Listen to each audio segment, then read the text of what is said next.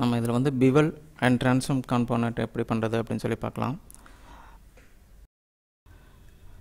இப்போ பிவல் பார்த்திங்க அப்படின்னா ரொம்ப முக்கியமான ஒரு ஆப்ஷன். இது வந்து நம்ம வந்து மாடலிங் பண்ணும்போது யூஸ் பண்ணணும். ஏன் அப்படிங்கிறதுக்கு சொல்கிறேன். இப்போ நான் வந்து இந்த ஒரு ஆப்ஜெக்ட் நான் கியூப் ஒன்று ட்ரா பண்ணியிருக்கேன். இப்போ நான் F கொடுத்தேன்னா அதில் க்ளோஸ் போய் பார்த்துக்கலாம். இப்போ நான் 5 ப்ரெஸ் பண்ணுறேன் ஷேட் மோடில். இப்போ இது நார்மலாக இருக்குது. இந்த மாதிரி நம்ம மாடல் பண்ணும்போது இதோட எட்ஜில் பார்த்திங்கன்னா ஷார்ப்பாக இருக்கும் நம்ம ரெண்டர் பண்ணும்போது. இப்போ நான் இது என்ன பண்ணேன், டூப்ளிகேட் எடுத்துக்கிறேன். Ctrl D கொடுத்து டூப்ளிகேட் எடுத்துகிட்டு ஒன்றை வந்து நகர்த்தி இங்கே வச்சுக்கிறேன். இப்போ இதில் பார்த்திங்க அப்படின்னா ஸோ இதோட எட்ஜ் பார்த்திங்கன்னா ரொம்ப ஷார்ப்பாக இருக்குது. இப்போ நான் ரெண்டர் பண்ணுறேன். இப்போ பாருங்கள், ஜஸ்ட்டு ஒரு ரெஃபரன்ஸ்க்காக ரெண்டர் பண்ணுறேன். இப்போ பார்த்திங்கன்னா இதோட எட்ஜ் பார்த்திங்கன்னா ரொம்ப ஷார்ப்பாக இருக்குது.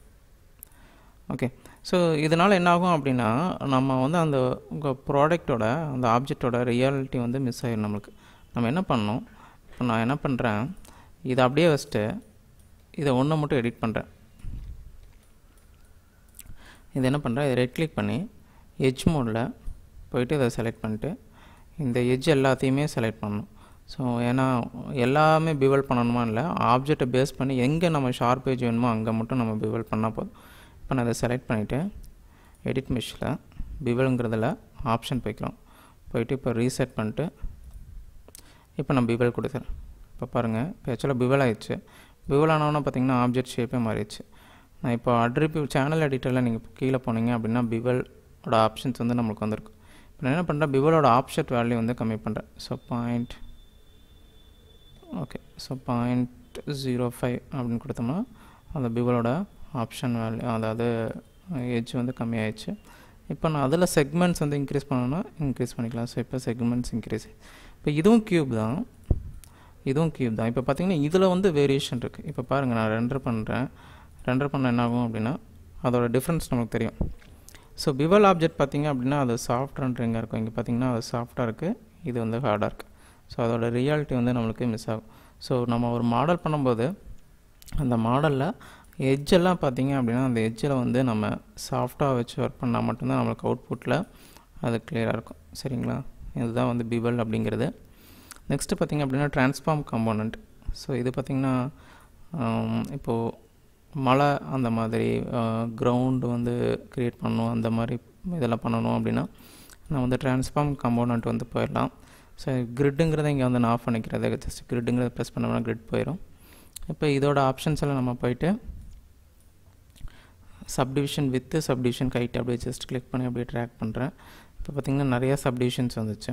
ரைட்டா, இப்போ நான் என்ன பண்ணுறேன், இதோட வெர்டெக்ஸ் மோடில் போயிட்டு ஸோ இந்த வெர்டெக்ஸ் மோடில் இப்படி வச்சுட்டு இதை செலக்ட் பண்ணிவிட்டு ஓகே எடிட் மெஷ்ஷில் ட்ரான்ஸ்ஃபார்ம் காம்போனண்ட் அப்படிங்கிறது கொடுத்தோம் அப்படின்னா அதில் பார்த்திங்கன்னா ரேண்டம் அப்படிங்கிற ஆப்ஷன்ஸ் வந்து இருக்கும். இது டிஃபால்ட்டாக இருக்கும். நான் ரீசெட் கொடுத்துக்கிறேன். ஸோ இதில் போய் ரேண்டம் போய்ட்டு ஒரு 50% 0.5 கொடுத்துக்கலாம். கொடுத்துட்டு ட்ரான்ஸ்ஃபார்ம் வெர்டெக்ஸ்னு கொடுத்தோம்னா ஒரு ஆப்ஷன் ஒன்று இங்கே வரும். பார்த்திங்கன்னா இந்த ஆப்ஷனில் நம்ம எந்த டைரெக்ஷன் மூவ் பண்ணுறோமோ அந்த டைரெக்ஷனில் வரும். இந்த இது பார்த்திங்கன்னா அது லைட்டாக தெரியுதுங்களா, எல்லாமே ரேண்டமாக எல்லா வெர்டெக்ஸும் வந்து அட் டைமில் மேலே வராது. ரேண்டமாக நம்மளுக்கு சூஸ் பண்ணி நம்ம எடுத்துக்கலாம்.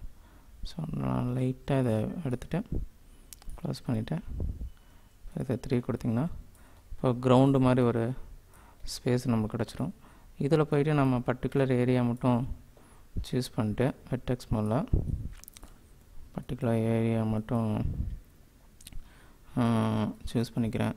ஸோ எல்லாத்தையும் சூஸ் பண்ணிட்டு இப்போ இதை மட்டும் ட்ரான்ஸ்ஃபார்ம் காம்போனண்ட் அப்படின்னு கொடுத்தோம் அப்படின்னா இப்போ இந்த ஏரியா மட்டும் மேலே இம்போஸ் ஆகும்.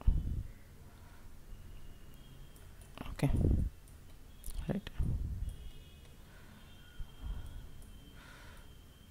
ஓகே, ஸோ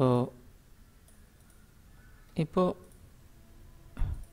அதே மாதிரி இந்த ஏரியா மட்டும் சூஸ் பண்ணிட்டு வெர்டெக்ஸ் மோடில் ரைட். இப்போ நான் என்ன பண்ணுறேன், ட்ரான்ஸ்ஃபார்ம் காம்போனண்ட்டோட வேல்யூ வந்து இன்க்ரீஸ் பண்ணுறேன். நான் ஒரு 0.98 வச்சுக்கிறேன். அப்ளை கொடுத்துக்கிறேன். இப்போ வந்து அதோட வேரியேஷன் வந்து இன்னும் அதிகமாக இருக்கும். பார்த்திங்கன்னா இது வந்து எல்லாமே மோஸ்ட்லி ஈவனாக இருக்குது.